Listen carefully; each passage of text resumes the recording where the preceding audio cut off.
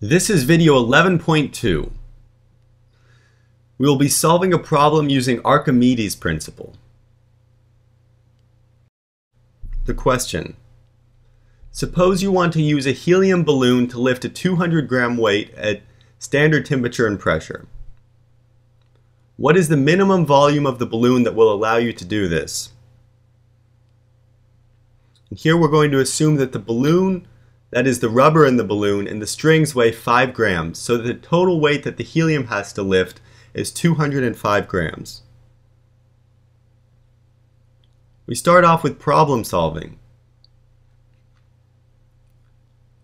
Here we'll use Archimedes' principle, which states that the buoyant force on an object is equal to the weight of the fluid displaced.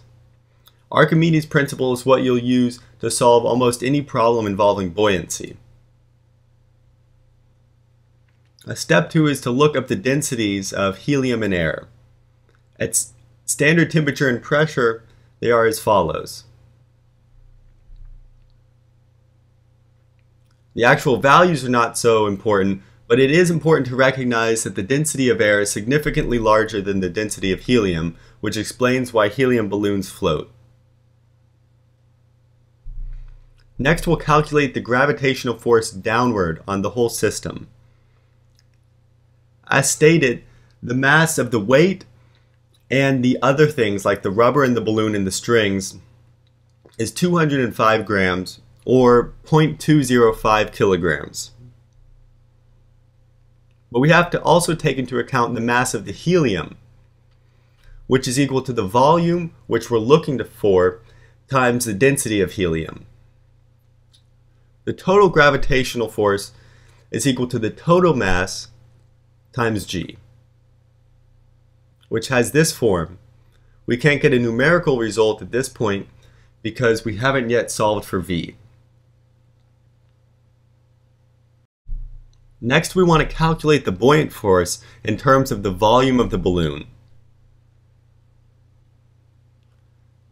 As stated by Archimedes' principle, this is the weight of the fluid displaced, in this case air.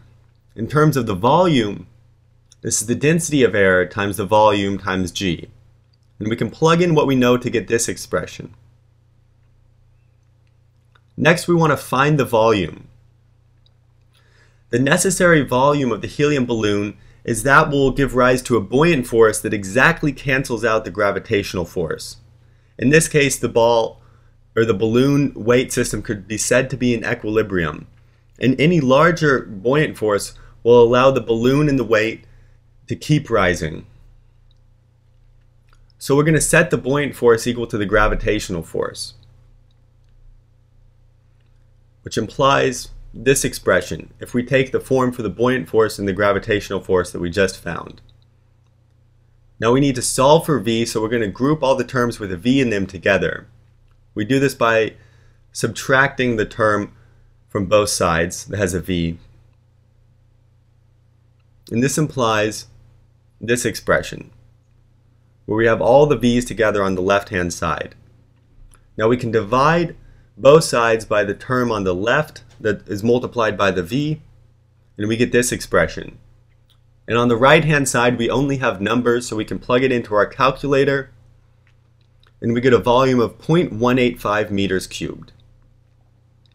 And that's the volume of the balloon necessary in order to lift the balloon and the weight together. And that concludes video 11.2. Check out Physics X on the App Stores. This revolutionary physics app for smartphones and tablets contains over 100 videos and 500 multiple choice questions designed by education experts. It's been proven to improve scores for intro college physics, AP physics, MCAT physics, and more. Just look for the blue icon.